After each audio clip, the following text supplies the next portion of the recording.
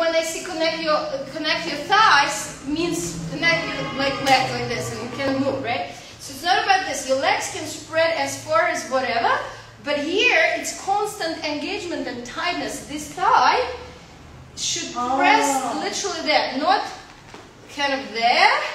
Like majority of people, they dance in this, like that. Yes. So their thigh is open out. It's not. It can be even quite nice line, but it's very not connected here. So when you dance, let's say I'm dancing walk back. See here, T. See how when I open the hip, that's the sort of not strategy, but little thing happening. People open that part.